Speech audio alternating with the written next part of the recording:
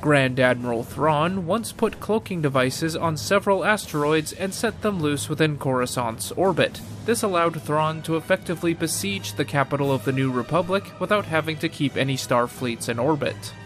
This also wasted New Republic resources, as they frantically tried to find, identify, and neutralize all of the cloaked asteroids, some of which didn't even exist, as Thrawn had ordered dry firings to hide how many he set loose.